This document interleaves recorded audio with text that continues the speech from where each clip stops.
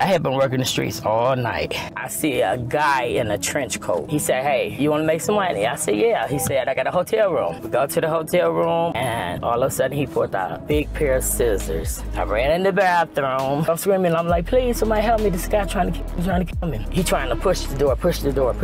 He couldn't get in. All of a sudden, it got real quiet. Probably about 2-3 minutes went past. I hear some tapping on the door. And I opened up the door. He was gone. I ran to the door. It was the detectives. They said, we've been looking for this guy. He about 5 women in the bathtub. Stopped them with them real big scissors.